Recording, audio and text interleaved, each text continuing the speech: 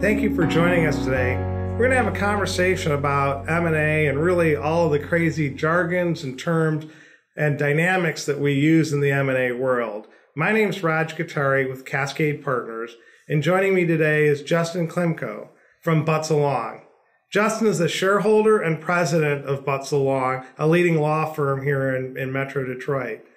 He's a Duke Law graduate who spent his entire career helping provide exceptional advice and counsel to organizations, both public companies and private companies, in corporate transactions, corporate finance, securities law, M&A, and overall success in growing a business. Justin's work has been recognized with the Lifetime Achievement Award for his service in investment banking and mergers and acquisition by Crain's Magazine. Welcome, Justin. Thanks, Raj. And Raj is the managing director and founder of Cascade Partners. He has 3 decades of experience as an investor, as an entrepreneur, and as a financial advisor. And a fun little fact, he's also a commander of the Michigan wing of the Civil Air Patrol, which is affiliated with the U.S. Air Force. As you will find out from this discussion, Raj is a very effective communicator, something that not all investment bankers can claim to have that talent, but Raj has the ability to break down and communicate to you what maybe seem like foreign or complicated ideas and make them very understandable to the listener. Thanks. Well, look, as you can see, a key part of doing a great deal is having a great team of advisors and professionals that are helping you think through and execute the transaction. And an M&A legal team is one of those great team members, right? And they're a team in them themselves because you've got to bring a range of skills to bear that develop on a transaction, everything from tax, employment, benefits, environmental, and the transaction overall. And really, you need a strong M&A team because on the legal side, because you want to make sure the deal that you think you're cutting matches up with what's in the document. And really, at the end of the day, a transaction is about risk allocation, and the documents really help define who bears the risk for what, when, and where. And it's not like negotiating a regular contract or your regular business-to-business activities. It is really a specialized transaction and requires a very specialized, skilled legal team to help walk you through that process. And on the flip side, I have clients who ask me, well, why do I need an investment banker? And there are a number of answers to that question, but the process of selling your company is a complicated one and one that you only get one chance to get correct. You need someone with the experience to be able to tell you what is your business worth, what is the offer that you're getting worth, and who should I sell to? How do I find a potential buyer? An investment banker has the experience and the contacts to get you through that process. They also are going to help you manage the dual track phenomenon of trying to sell your company while at the same time running your company. And this is a big deal. Selling your company takes a lot of effort and time, and that's time that takes away from your day-to-day operation of your business. And of course, if you fail to run your business while you're selling it, it may affect your ability to sell it or the price that you can get when you sell it. And your investment banker is going to keep the sale process right on track and help you understand what needs to be done at any particular juncture and how you get through that process. So once you start getting into this process and you start working with the teams, we start throwing out all kinds of jargon. And so we thought we'd take a minute and talk about some of those terms. And one of the first ones that almost everybody talks about is EBITDA, earnings before interest, tax, depreciation, and amortization. What the heck does that mean? It's really about a measure of cash flow. How much cash flow is the business throwing off?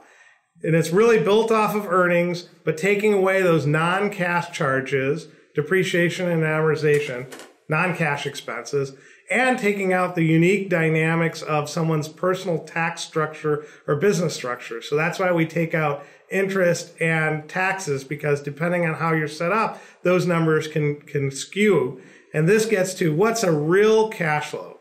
Now, there's lots of adjustments around this, but at the heart, that's what EBITDA is, and it's the basis for most businesses using as at least some form of the valuation and methodology.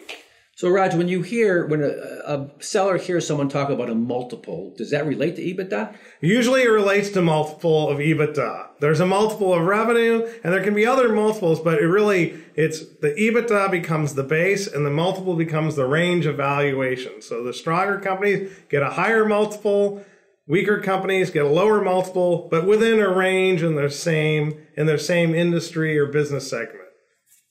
So another term that you will hear often, somebody say, well, have you signed an NDA? People say, well, what's an NDA? Well, simply the letters stand for non-disclosure agreement, but it's typically the very first document that will be signed in connection with a transaction. It's really something your investment banker will insist on potential buyers signing before they get any information at all, even the identity of your company, because you need to make sure that both the information, confidential information about your company that's going to be shared as part of the process of deciding whether to buy, as well as the fact that you're going through this process, remains confidential, because you don't want that information on the street, generally speaking. You don't want your competitors and your employees and others, your customers, to know that this is going on before the right time, because it can have a negative effect on your ability to move forward. But Justin, clients often come to us and say, well, look at, everybody knows we've already been having conversations with them. Why is this NDA, the non-disclosure agreement, so important to them? Because it will govern the process by which you disclose information, because there's going to be confidential information that's disclosed throughout the course of trying to sell your company.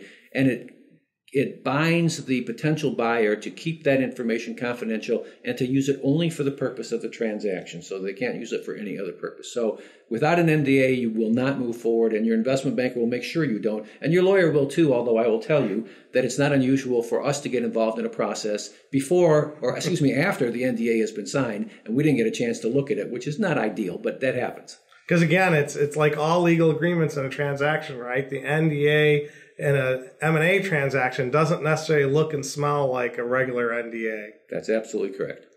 Well, once that NDA is signed, then information starts flowing. And most advisors use two main documents to start that process. One is a teaser, and that's typically a short 1 or 2 page document that describes the business without naming the client, right? Without necessarily giving an easy path to figure out who the business is. And this is typically used in the marketing and the early marketing phases, not under an NDA. The big document called the Confidential Information Memorandum, the CIM or the SIP, is a document that basically tells the story of your business in writing. It's the main document that's used to engage the interest of other parties, highlight the strengths of your company in your organization, the talent on the team, the financial results. It becomes the core document that a buyer is going to use to assess the value of your business and their overall interest. So you got to share enough to get them excited, but not share too much that you're giving away the farm. And that's what we call a CIM or a SIP. And Raj, how do you go about, what role do you play in both putting that document together and deciding who it's going to be sent to? Right. So it's a collaboration. It's a partnership, right? We're working hand in hand with our client to understand all the details about their business and identifying multiple points of value and making sure those get highlighted in this document. It's about, we put our hat on and said, if we were going to buy this business, what would get us excited? What would make us nervous? When we've worked with other businesses in the same sector, we're drawing on that experience set to build a document that'll create a compelling opportunity for a potential buyer while highlighting the strengths and in some cases identifying the challenges so folks know up front. Let's weed out the chaff early on and not waste our time if they're not interested in X, Y, or Z a business has. And you can't change the fact, for example, clients got one customer. That's it, right? Let's lay that out. Let's talk about why that's not a problem. But if folks don't like that, let's get them out of the way early on. And it's the same with identifying who those go to. So that's a very collaborative process of identifying. Sometimes the clients have been approached. Someone's approached them, someone's talked to them, they've had conversations. Many times clients are like, oh, well, we know all the players. And really what we find is they don't. And so the next part is us doing our research and saying, well, all of those value propositions, who's excited about those things and who's excited about those today? Many times people say, oh my gosh, we're industry experts. We know all the players. But if you haven't talked to them in the last 3 or 4 months, what they were doing 6 and 9 months ago can change dramatically just by them completing a transaction or business. So you've got to do a very ground level research to say who's excited today about these attributes and characteristics that's playing in the sector, the industry, and the business that the target's in to really extract the best value, both domestically and internationally. And Raj just made a very important point, which is that secrets or surprises are bad. Trying to hide something that you think is negative about your company is never going to work. It's going to come out eventually in due diligence or elsewhere, and it can kill your deal. So you've got to get your cards on the table up front and just be honest about what you're selling. And if you've got warts, you've got to deal with those. Well, and that's why we said, right, Justin, it's a team project, right? So your lawyers and your investment bankers are there to help figure out, okay, this is the problem. How do we address it legally? Maybe there's a way we can contain it and box it, and Justin's team can come up with that. And there's also our job of, well, how do we present that? How do we position that in the marketplace? How do we take a weakness and make it go away by disclosing it up front, by creating the other counterpoints around it, or creating, hey, how you can take this weakness and create an advantage out of it. And all these things that go into driving the value.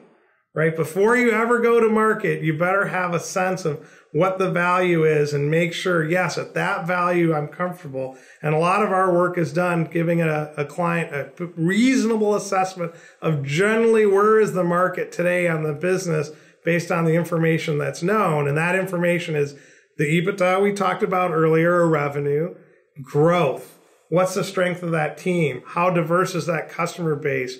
How defensible is the business? A lot of different elements come into creating the range of where the valuation is going to be. The more of those positive attributes you have, the higher at the end of the range. The fewer that you have, the lower at the end of the range you are. And those are the things that we've got to develop, extracting that information from our clients, working with our clients, develop even the projections, right? What is the real growth profile look like over the next 3 to 5 years? Because every buyer that's buying a business has to have it grow. Otherwise, they don't get a return on their investment. So putting those pieces together are all elements that help understand the value. Not that you go to the market like you do in real estate and say, well, this house is worth $10. But you have to have those attributes. You have to know what the expectations are. Just like we don't want surprises, the transaction doesn't want a surprise. Shareholders and company owners, they don't want surprises. So moving on in our jargon discussion, the next term that you're likely to hear in connection with the sale is LOI, or letter of intent. The letter of intent is a document usually created early in the process, but it's not always used. There are many deals that happen without LOIs. And the LOI outlines the terms of the transaction in abbreviated fashion, not nearly as in-depth as the actual sale document will be ultimately. And the LOI will generally say that it is non-binding. This document is used as an outline for moving forward with the deal, but it's not the agreement to sell the company. It's not a contract. It's a document that aids the parties in moving forward. But we use them differently than an IOI, Justin, or an indication of interest. Maybe compare those two and why do we sometimes use both and how they're different? So an IOI is even more preliminary than an LOI. An indication of interest is simply a response, and it's usually done in connection with a process that's being run by an investment banker asking potential bidders to put your cards on the table a little bit. What are you willing to, at least initially, say you'll buy this company for? And the IOI is very much qualified. It's a very short document, usually just a page long. And it will say, based on a bunch of assumptions and subject to a bunch of conditions, we would potentially be willing to buy the company for this amount of money. It helps start weeding the process out. The LOI is something that you sign once you've found a buyer, or you've centered on, you've chosen a party to move forward with. An IOI may come from a number of bidders. You might have several bidders giving an IOI, and you use the IOI to say, okay, which of these bidders do we want to actually move forward with in the process in which there's actually multiple potential buyers? The LOI is the first document that would be entered into with a party that you selected and say, this is the party we want to move forward with. Your investment banker has said, this is the best offer of the ones that you've got.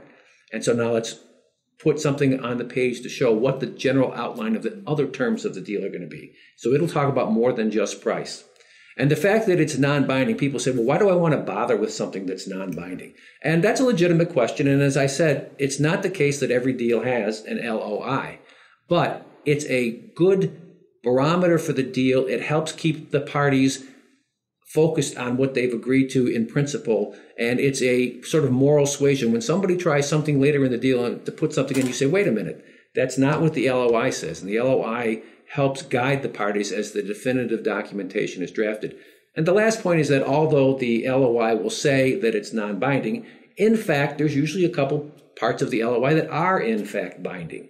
That would be, for instance, a confidentiality obligation, perhaps, an agreement, an exclusivity agreement that says that you, the seller, are not going to try to sell the company to somebody else during some defined period while this buyer is moving forward to try to buy the company. So there are usually a few provisions in an LOI that, although it's otherwise not binding, those provisions are in fact binding.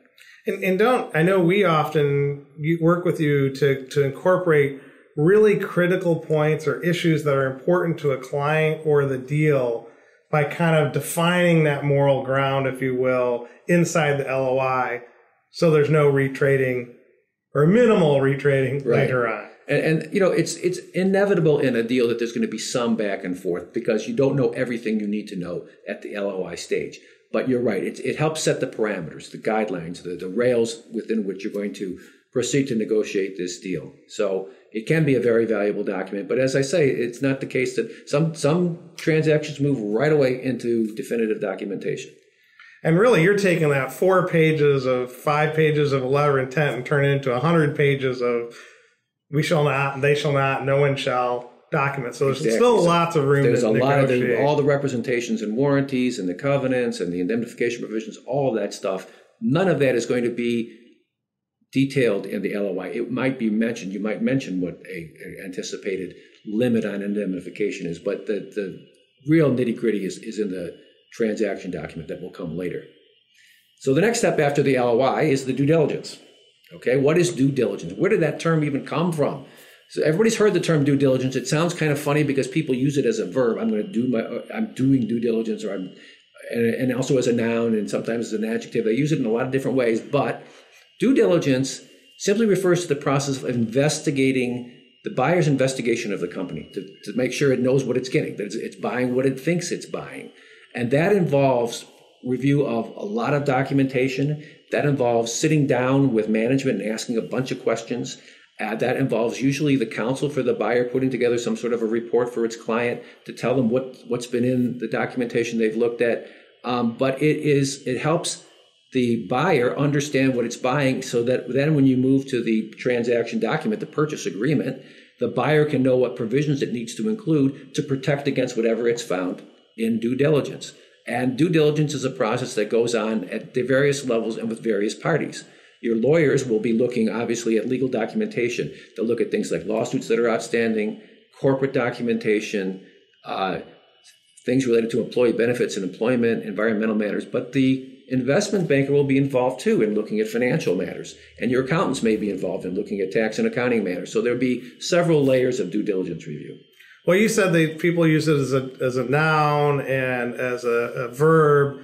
I think I've used it as an expletive at times. But really, this is a tough one for many business owners because sometimes they feel attacked and vulnerable, or it's an insult. And it as you described, it's really making sure the buyer's getting what they thought they're getting. How do you talk about that part of it?